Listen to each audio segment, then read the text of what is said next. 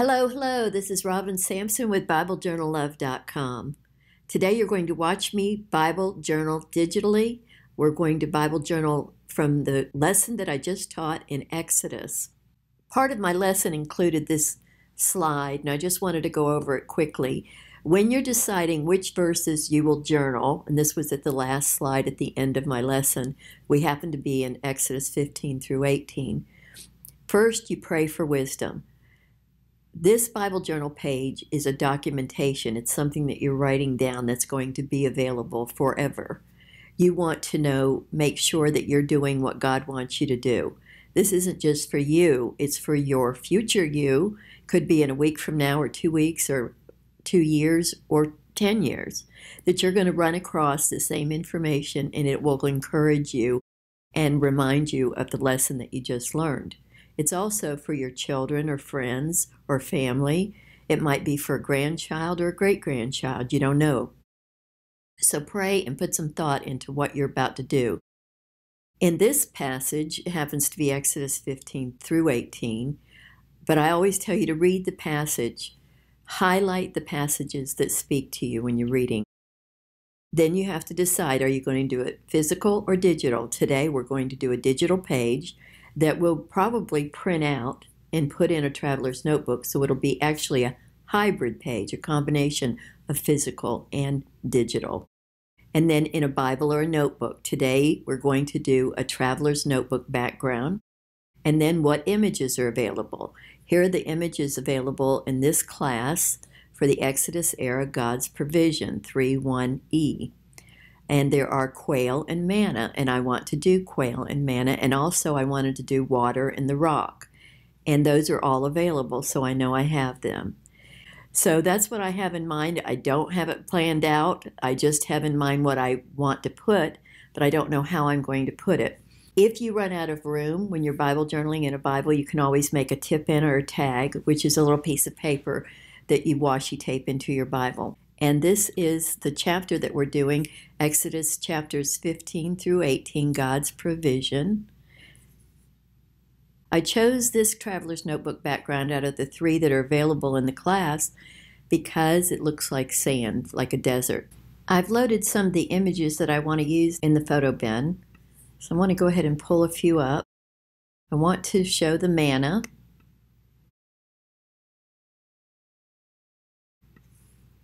And we can have the manna raining on the page. I'm going to duplicate that by hitting Command J on a Mac, Control J on a PC. So we have lots of manna raining on this page.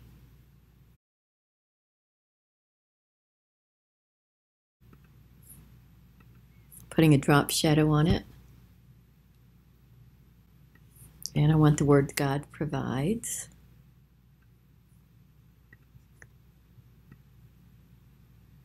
Make the manna a lot smaller.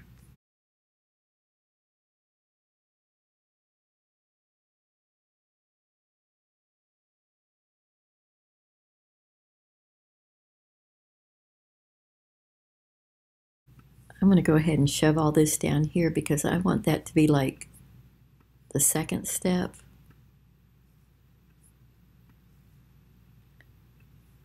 And I wanted to put up here that the people were grumbling. And I want to be sure to include the rock with the water.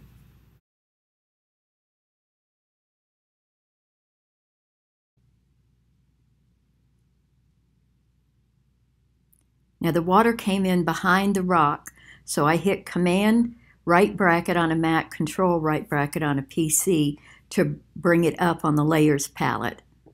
And now the same thing is happening with the succulent, and I just hit Command right bracket a couple times to bring it up to the front.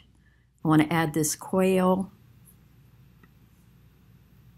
For now, we'll park him right here.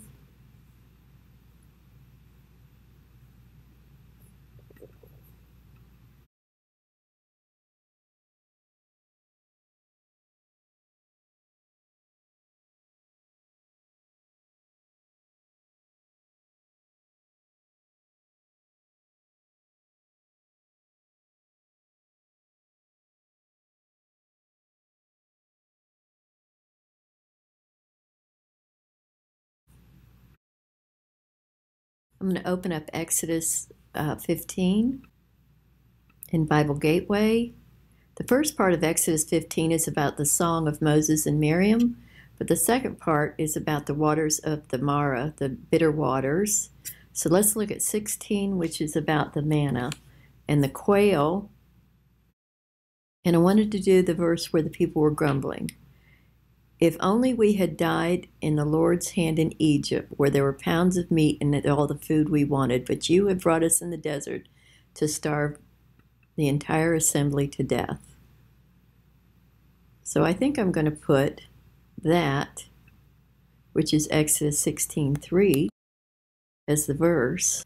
And I think there's a speech bubble in here. So let's go to the draw and click on the rectangle and bring down here to the shape, the little odd shape, and look through here to see if there's a speech bubble. Yeah, talk bubbles, they call them.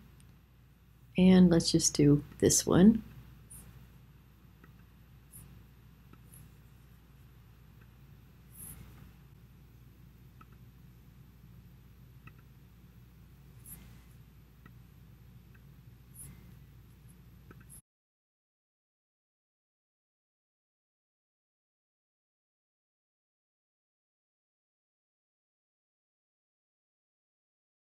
So I just wanted noted that they were complaining.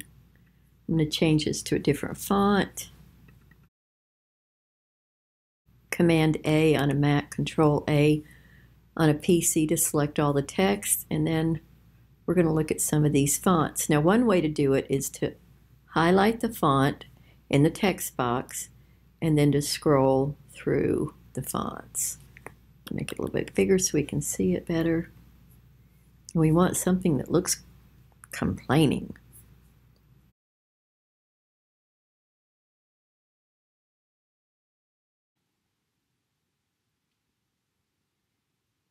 Okay, I like this. Noteworthy bold is the font.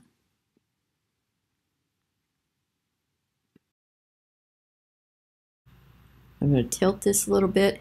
To do that, I go outside of the bounding box until I get these two little arrows and then just twist it up.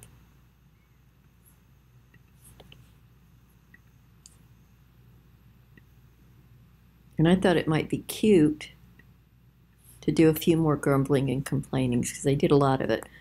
So let me make another complaint and then make the second one a lot smaller and put it over here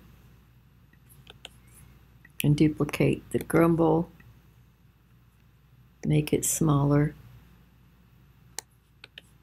It's almost like living with teenagers. Duplicate the complaint. To duplicate, Command J on a Mac, Control J on a PC. Duplicate this grumble.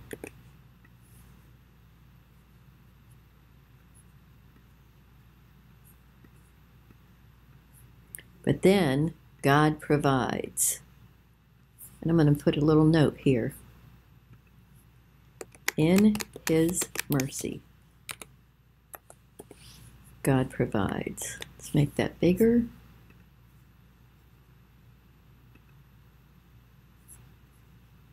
And I'm going to make it blossom. This is a script I like. But in His mercy, God provides. And that's going to get a little bit of a drop shadow. Way too much. Go to the Layers palette. Show you how to change that. Click on this FX. And let's bring down that drop shadow.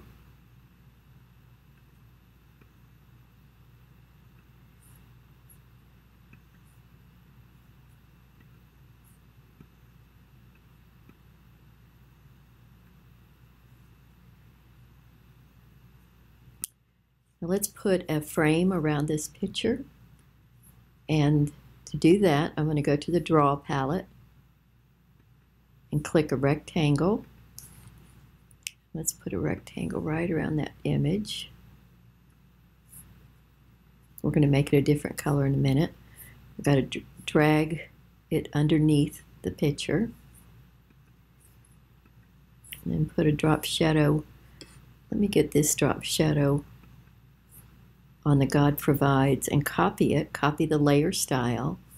I'm going to add that to this image. And this quail needs a drop shadow. And this quail could be little like he fits in the picture, but I kind of like him over there on the side. So I'm going to leave him right there. There's another quail in the kit that I could add too.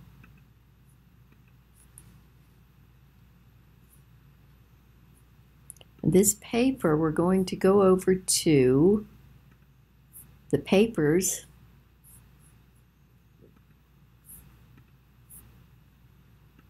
The Exodus papers, and find one with a little bit of color to put on that frame.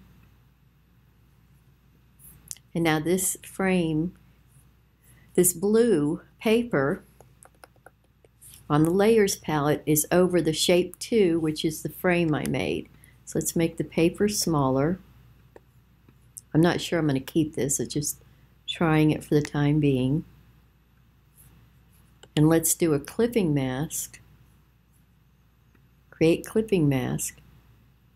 And now we have a frame, a blue frame for this image. And since this image had so much of the desert colors in it, I thought the blue kind of opened it up a little bit.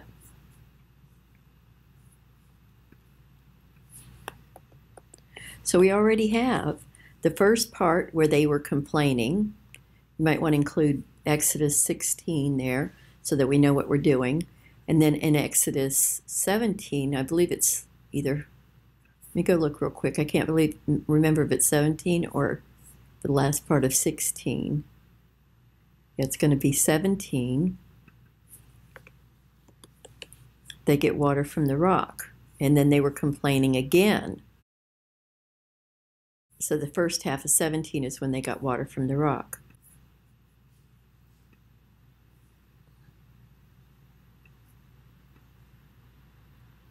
So what we could do, this would be cute. Okay, the bottom page is locked. So I can go in here, before I do, let me grab all these grumbles and put a style on them, which is more than I wanted. So I'm going to fix that.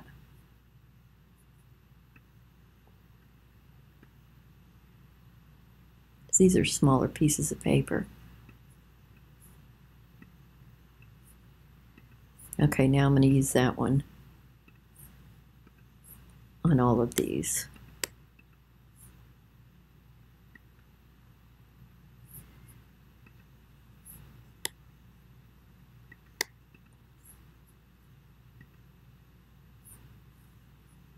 Okay, now what I'm going to do is select this whole section. Now remember, the bottom's locked, so it won't be included. And I'm going to group this. I want to group it for 2 reasons. And this is how I check it. It might be a silly way to do it, but I check this little eyeball. Did I get all the groups? Yes, I did. Okay, now I'm going to duplicate it, Command J. And I want to put over here also that they grumbled. And I want to do the In His Mercy God Provides. Group that. Command J or Control J on a PC. And pull them over here and show again that God provides. He provided the manna and the quail, and then he provided the water from the rock. But what I need to change is the grumbling and complaining, because this is a different grumbling and complaining. So if you open up the group and just select, if you right-click on the part you want to change, it'll come up. And here it says, if we only had died, and that's this one. So I'm going to change that. I have to go to Exodus 17 and copy their complaining.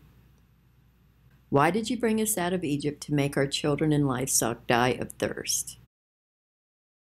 That's Exodus 17, 3b. So I want to double click that on to select all of it. I've double clicked on the layers palette, the little T, and I'm going to Control V to paste it. Why did you bring us out of Egypt to make our children and livestock die of thirst. And there's more room there, so I'm just going to make that text a little bit bigger.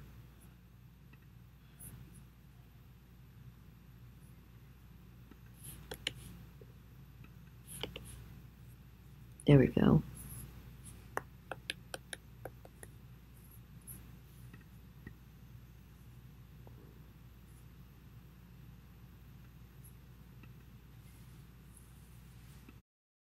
And then in His mercy, God provides. I think I'm going to ungroup that and center it. Align it middle. That looks better. And the same thing over here. Ungroup it. Well, you can center it in the group. The Bible references here.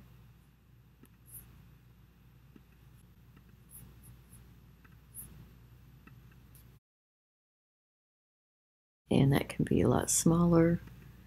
And we're going to make that note font.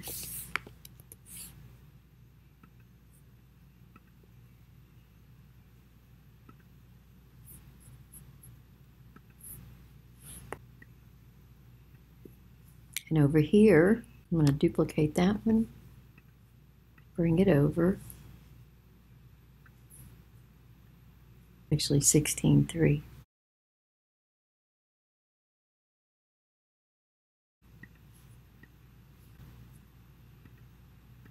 And the God provides could be smaller and fit, but I liked it over a little bit bigger because that's the whole point of this, that in His mercy, God provided water from the well, water from the rock, and manna and quail from heaven. I decided I wanted a title over both of these, so I'm going to make these a little bit smaller, and because they're a group, they're going to be real easy. I can make them all small at the same time. I grab the control handle on the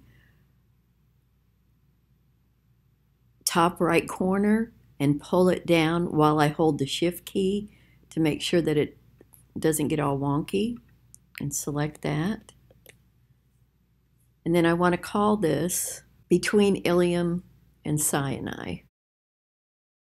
They're in the desert of sin, between Ilium and Sinai. And that desert of sin does not mean sin the way we think of sin. That was in the lesson.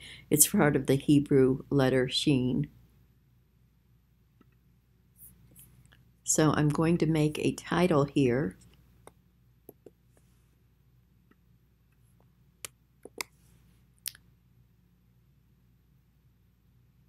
And I think I'm going to use that font. I'm not sure yet.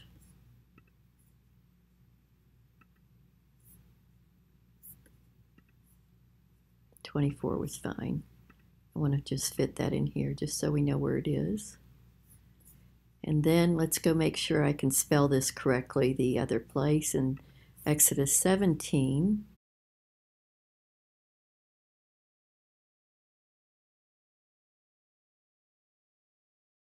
Rephidim, where they were camping. Then I have to make this grumble smaller.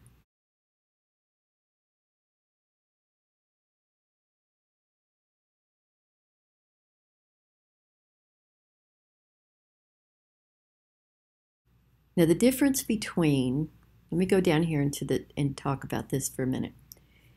In His mercy is a font that is on the page and has no shadow. Please do not put shadows on fonts. In His mercy is a font, no shadow. It's flat on the page. It's probably the biggest mistake I see in new people who just start working with digital scrapbooking or Bible journaling digitally is they put fonts, drop shadows on everything. God provides, however, is word art. It looks like a sticker, it has an outline around it, and it looks like it's sitting on the page that you've pushed it on the page. In fact, this sticker is a little bit too big. I'm going to bring it down even more. I'm going to bring the opacity down. And it looks more like a sticker. And I'm going to copy that layer style and put it on the God Provides over here too.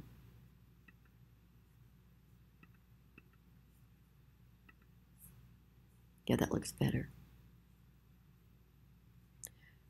And I'm going to give this water a drop shadow.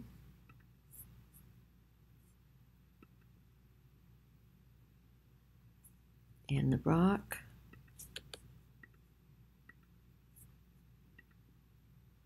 That's probably too much. Let me go to the rock and put the same layer on it as I have on God's Provides. If you get lost where you are in the layers palette, right click on the object, like the rock, and it'll pop up the name of it, and then you can click on it and then you'll see it. It's highlighted in the layers palette, and that was way down at the bottom. So I'm going to paste that layer style, and I'm going to paste that layer style on this succulent. I'm going to make it a little bit smaller. I think another succulent would look good behind that rock, maybe. Cactus.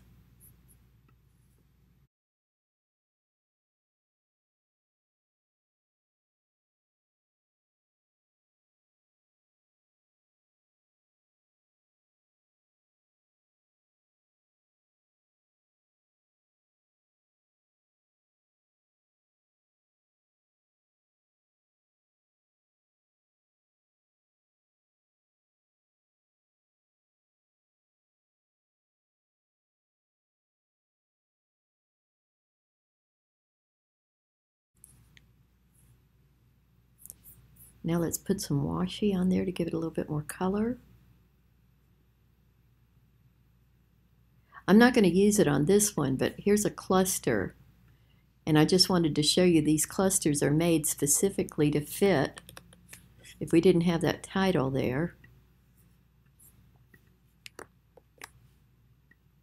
to fit on the top of a Bible Journal Traveler's Notebook page, but this just doesn't fit on this page.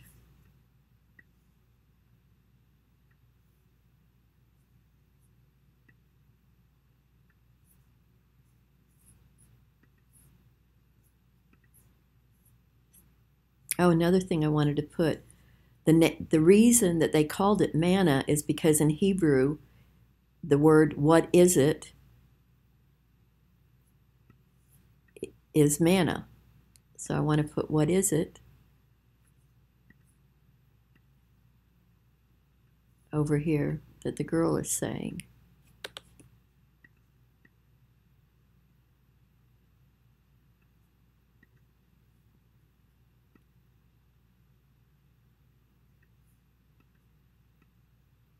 You can even duplicate that again.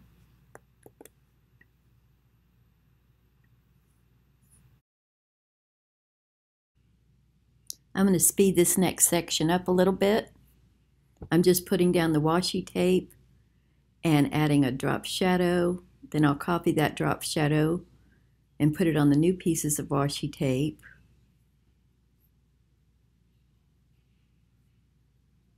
And I added the word trust.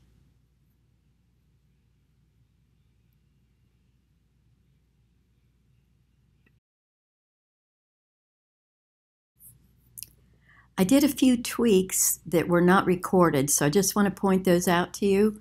I added a stroke around the speech bubble here, and the way you do that is you go to the styles, and up here on this menu, go to strokes, and then just click that button, and that'll add a stroke as long as you have that layer selected. I also grouped a few things over here, and I changed this background to a yellow frame. And I made the washi tape a little bit smaller, put it on a wood background with a few clips, and that's about it. So I'll see you in the Facebook group. I can't wait to see your pages. Bye-bye.